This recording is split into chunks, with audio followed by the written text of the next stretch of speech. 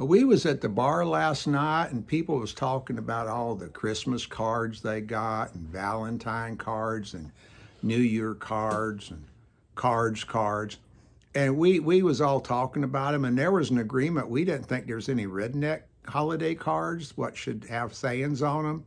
So for Valentine's, and I know that's past, but it's going to come around again, or you might have your girlfriend or wife's birthday coming up, or your husband's birthday coming up, or something coming up.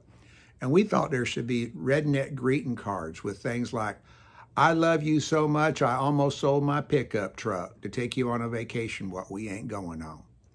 Or, I love you so much, I would sell my pickup truck. We all agreed that was really unlikely, but some people do love some people that much. I think that might be excessive. Another one was, you're so pretty, my hound dog thinks you're cute. I'm not sure that's a compliment, but I guess dogs like people, and if they think somebody's pretty or they like the way they smell. The odd thing is, though, you could write something, you're so beautiful, my dog likes the way you stink. I think now that's love. That's love. Or I love you so much, I take you on a fishing trip. Now that really is affection. If you'll take somebody with you on a fishing trip, because there's some people you don't want to take because they're going to ruin the trip. They won't shut up. They don't catch no fish.